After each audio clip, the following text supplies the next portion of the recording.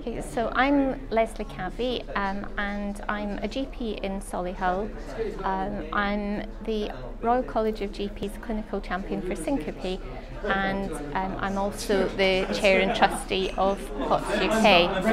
And I was asked today to give a talk on POTS to a mixture of healthcare professionals from different backgrounds. During the talk, we covered a little bit about the history of POTS.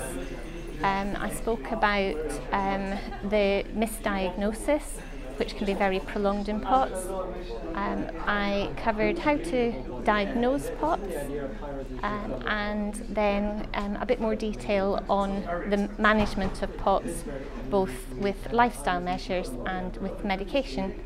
And then finally, we discussed the need for a great deal more research in POTS so that we can help to target therapies to individual patients.